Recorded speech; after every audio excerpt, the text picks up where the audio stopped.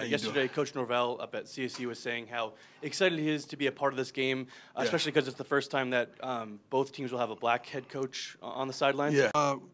What I hear, I haven't met this gentleman, but I hear he's a good man. I know he's a great coach. He has those guys playing hard. I like that. I like that. I'm glad he said that. I like that.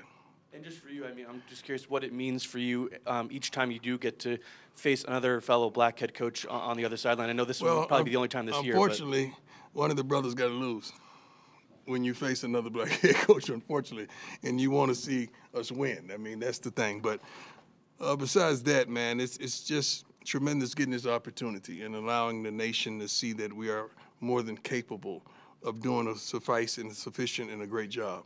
So I'm happy he pointed that out, and I have the utmost respect for him, truly.